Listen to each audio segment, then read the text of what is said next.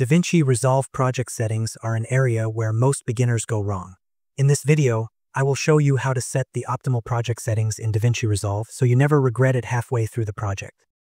When you first launch DaVinci Resolve, you'll encounter the Project Manager interface. This central hub displays all your previous projects stored locally, with additional options for network storage and Blackmagic cloud access. To begin a new project, simply click the New Project button at the bottom of the screen. Choose a descriptive project name that clearly identifies your work. For this demonstration, I'll use Resolve Setup Tutorial. You can also change the location of media here. Click Create to proceed to the main workspace.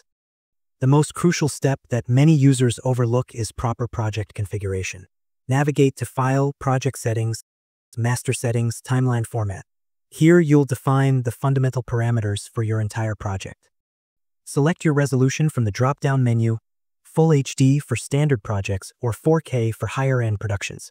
This choice should align with your intended output format.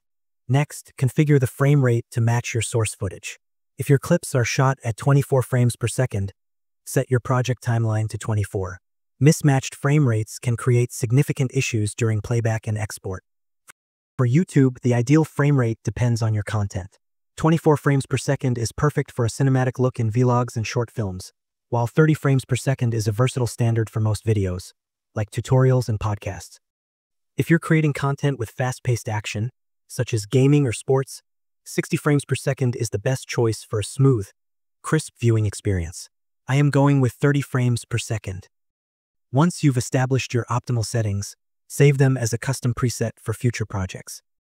Click Save Current Settings as Preset, name it something descriptive like Standard Production Settings, and set it as your default. This ensures consistency across all new projects and eliminates repetitive configuration tasks. Now hit Save.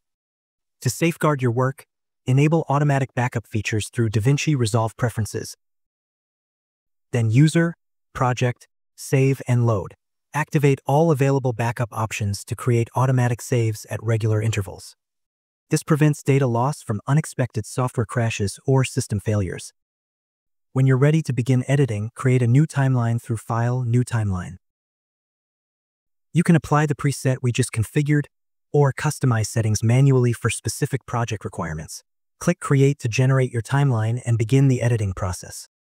Following this systematic setup approach establishes a professional foundation for your DaVinci Resolve projects. If you find this video helpful, please like it and subscribe to my channel. Also, comment what problem do you want me to solve in the next video. Take care and bye.